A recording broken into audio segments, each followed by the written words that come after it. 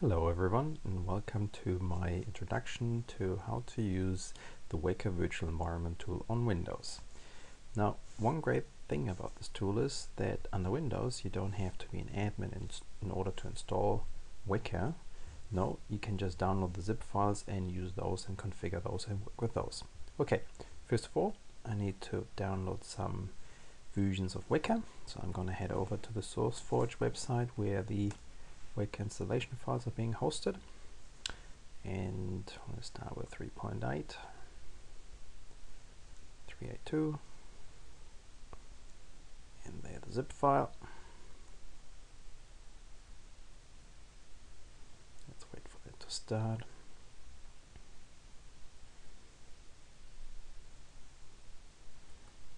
Okay, let's go back. Download 3.9.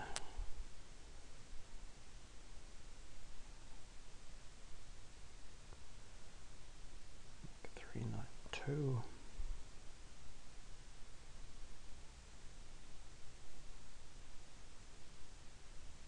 And once again, the zip file.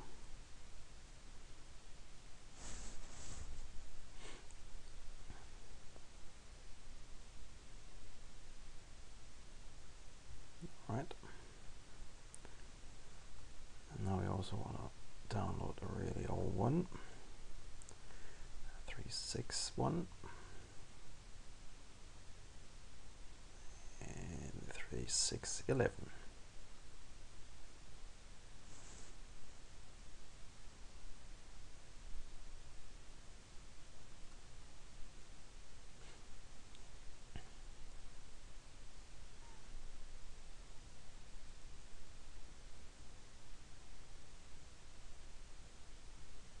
Alright, that's starting, so we'll just head over to my GitHub account, Fragpete, and in the repositories, go to the Weka virtual environment project.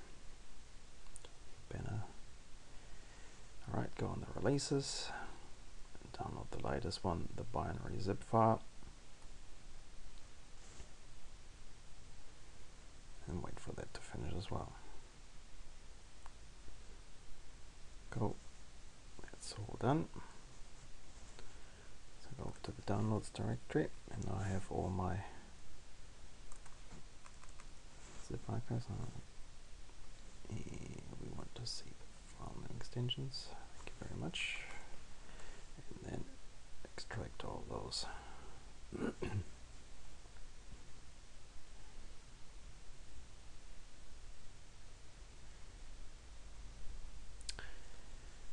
And once we've extracted all those zip files, we can then basically just move them over into our home directory, because we don't need to install anything. Alright, please go to my home directory and just place them there. Cool, so that's that.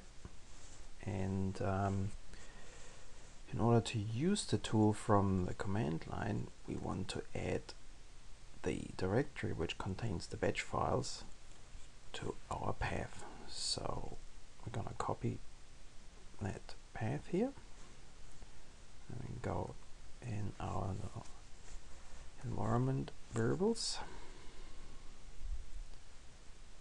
and then we can just add the path variable for this particular user.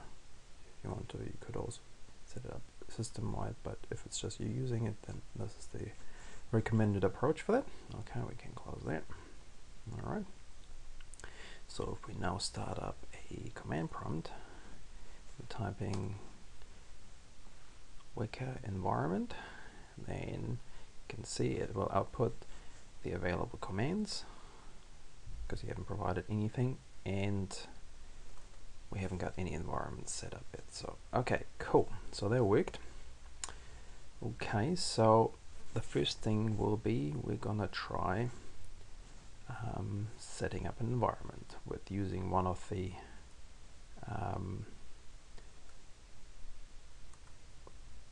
Weka versions that we downloaded. Okay, so this is the create command, which is going to ask for it actually does. A bit bigger. Right. Okay, we need to supply the name. We just use the default jar. We don't.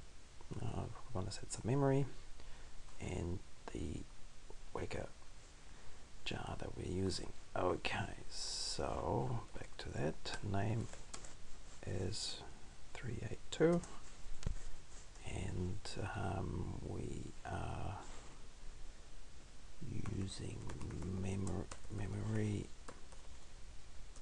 1 gig, and the weka jar is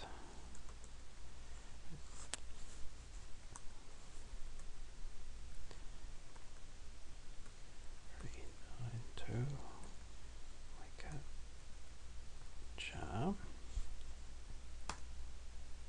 All right, that got created. Now we do the same. Oh, haha, right, I just seen the wrong archive here. Okay, well, in that case, I'll just show you how we can delete one with the delete command, and we just need to supply the name. We have 382, delete that. Okay, easy enough to fix. We just have to correct the path and recreate it again. Okay, here we go, 382, and it's pointing to 382. And now we're going to create 392 and also call it 392. And then the 3611.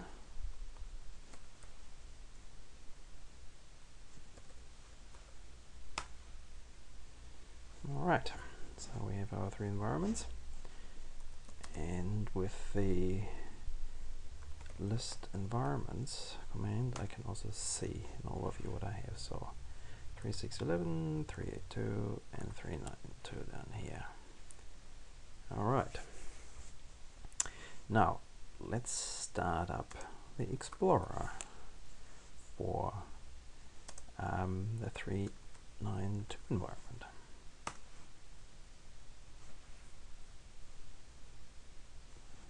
Here we go.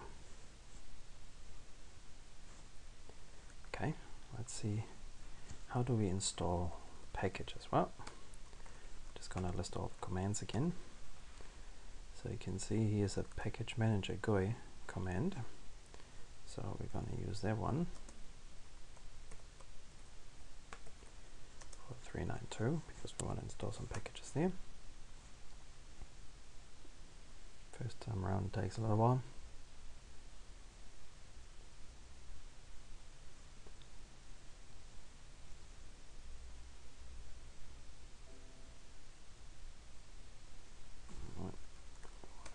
Globe clustering, let's install that.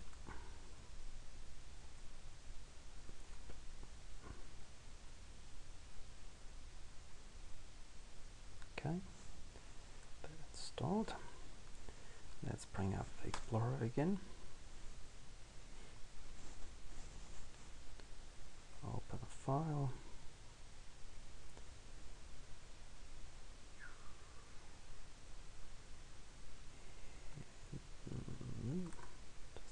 File will do. Just want to check whether it is correctly installed. So we go into the tab, and yes, we have Globe available. Cool, so that worked. Now if I start up the Explorer for 382, once again just quickly open a file so we can go to the cluster tab, open it up, and yet no Globe. Alright. Okay, now you can see there's a new directory in my home directory called weka-virtualenv, and if I go in there you have an environments subdirectory, and in here basically are the 3 environments that I created. So if I go in one of those, you see a props file that basically just contains the setup and the usual weka files directory. So what the Weka virtual environment tool does, it makes extensive use of the weka_home environment variable that Weka supports to set a custom home directory for Weka. So each environment, when you launch anything, basically goes in its own separate directory with its own props files and its own packages and its own log file. Let's go out here again. Cool. Now, if you're just trying out a new package, you might not want to do that in your production environment, but you might just want to use like a test environment. And it's quite easy with the clone command to do exactly that. So here are the options. So it takes the name of the old environment and what the new name should be. You could update the Java that you're using, the memory, and the jar if you wanted to. You could set some environment variables, or if you really just want to use the setup and not any packages that may be installed, then you can do that too with the setup only option. Or if you want to empty any environment variables that you've set in the other one, you can use the no environment variables option for that. Okay, anyway, so we will just simply create a clone of our 392. So old is 392 and new is 392 test, just as is. And here we go. Go back into our environments here. And yeah, we also have a 392 in here now. Alright, let's fire that baby up. And just try again with the Explorer.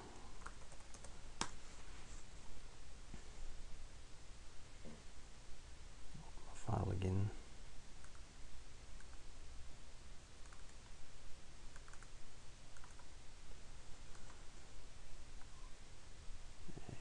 Yep, we still have Clop in here, so it copied all the packages across. Excellent. And we could install some other packages.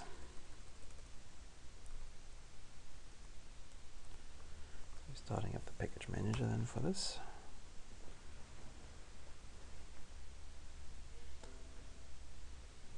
Which one do we want? What do we have? Let's have a look.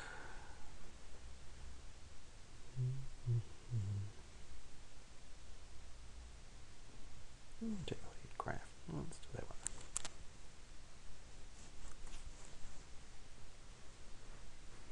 So this could be, for instance, the experimental package that we want to try out. Alright, that installed. Now we start up the Explorer again.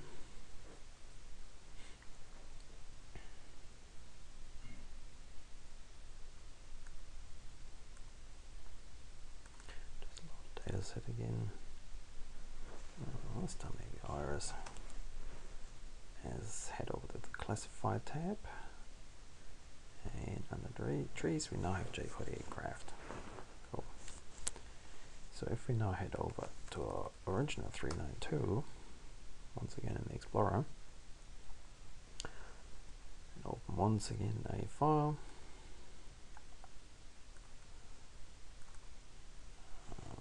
try the arrows again, classify, and now open up the classifiers, and yep, not J48 graphed. So cool, so that worked, but I've done testing now and I'm good with that. So once again I want to delete, and I've forgotten what the options were, so I'm just going to output the help. So I just have to supply the name, and 392 test, goodbye, and just delete things. And if I go back in here in the environments, I can see, yep, 392 test is gone. Okay. So that's the basics, but I can also run other tools. For instance, if I list the commands again. So for instance, up here I can also run the rviewer. So if I rviewer and help, so launches the weka-virtualenv, you can supply dataset file names. Alright, so if we want to fire 392 and then we can load a data set. 392 data iris, and fire it up within, and it automatically loads that in. Let's see whether it can handle multiple files on Windows. At least it works on Linux. And yep, that works too. So it loads basically all the R files in that directory immediately. Cool. Closing everything, done. Okay, now I can also just run command line classes like classifiers, clusters, and so on. For that, I can use the run command. So if I'm looking at that, it just has one parameter called class. That's the thing that we want to execute, and it says that all unconsumed command line options basically get passed on to that particular class. So if I want to run J48,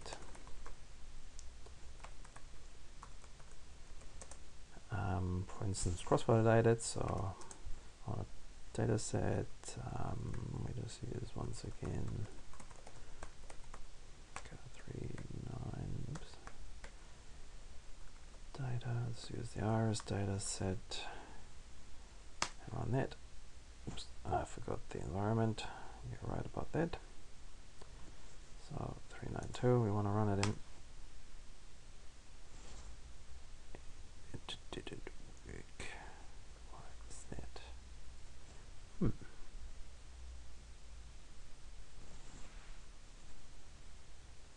Oh well, something to look into.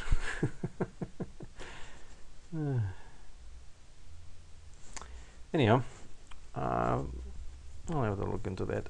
I'm not a Windows user usually, so we'll just look at how we can actually start up the GUI. So if we go back into the installation directory, in the bin directory, so we also have a GUI batch file. So if we bring that up,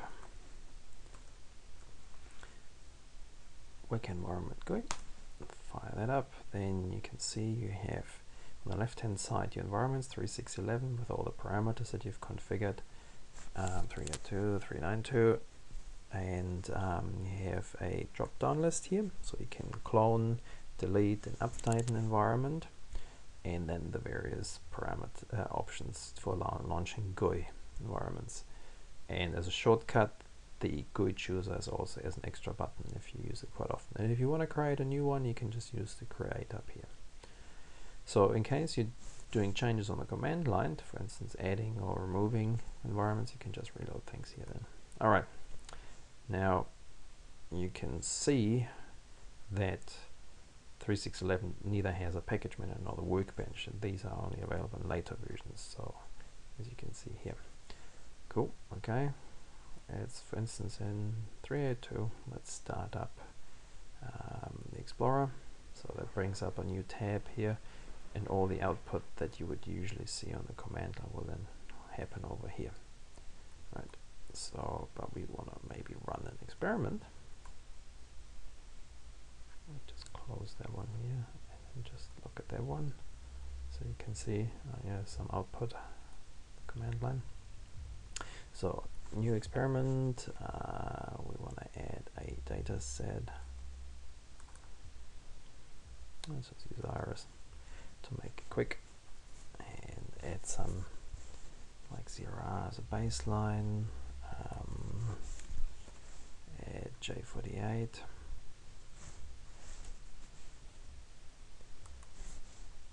that'll probably do, making it larger. Okay, let's start that, and you can see the output. So black is basically what comes out on standard out, and red is what comes out on standard error. Cool. So if you wanted to, you can either clear that output, copy it to the clipboard, or save it to a file. This over here is for stopping a process, and this one here is for stopping a process if it should be still running, which in case it is. we launch the experimenter process, it immediately stops it and closes the tab as well. So we head over to the Analyze tab, the current experiment, and we'll just run a test. So yeah, okay, that's our test. 0 as always. Not very good on the RS data set, and J40 a little bit better. Alright, so I could basically then here just close all of that and then exit that. Alright, that's it for now. Thanks for listening and watching.